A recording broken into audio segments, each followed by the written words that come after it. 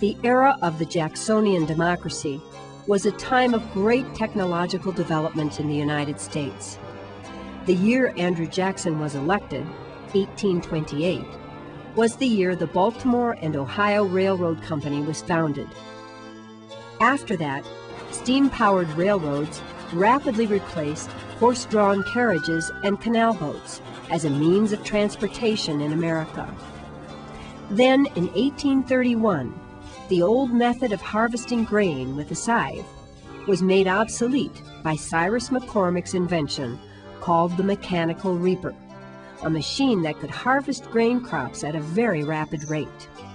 A few years after the reaper was invented, Hiram and John Pitts patented a combine machine for grain farmers.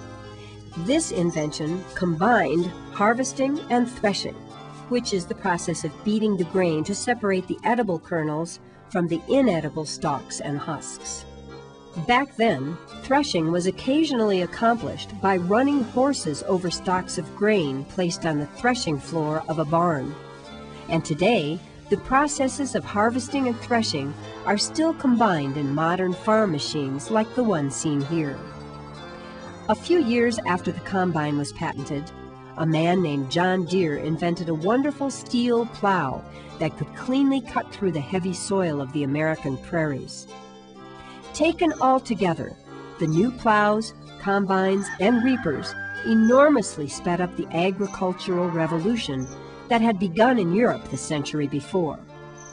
The new machines made it a lot easier and faster to farm big plots of land, and as a result, helped to greatly increase the world's supply of food. Two other extremely important inventions were also developed at the time Andrew Jackson was president. One was the telegraph, a forerunner of the telephone.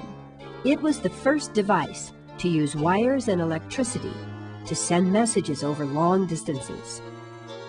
The other invention, which was perfected in France in 1837, was photography, an ingenious process that used light to create an exact image of a subject on a chemically treated metal sheet.